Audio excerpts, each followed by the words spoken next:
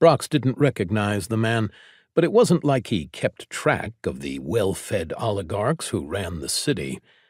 Instead, Brox raised his drink to the warriors who had likely never been allowed inside this building before. "Siblings of Etonia!"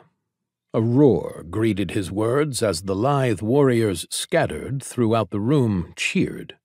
Many of them raised weapons towards the ceiling, reveling in their victory.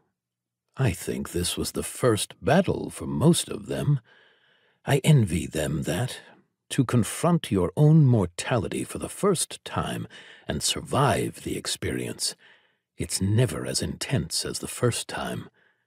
That thought spawned another one, and Brox's lips quirked as he looked over the crowd awaiting his next word. It shouldn't have been their first battle.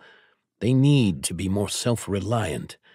I know it's my turn on the Questor roster for Etonia, but I don't want to have to come save them every other year, and I'm not about to sit down and waste a decade training them up.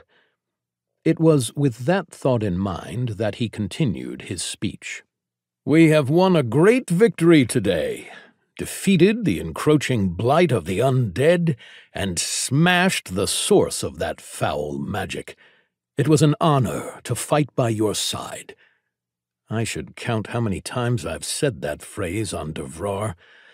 Probably hundreds. The hall shook with cheers, but Brox held out a calming hand. They quieted quickly, and he shivered at the feeling of hundreds of people obeying his will. I could have done a strategist build if I really wanted that,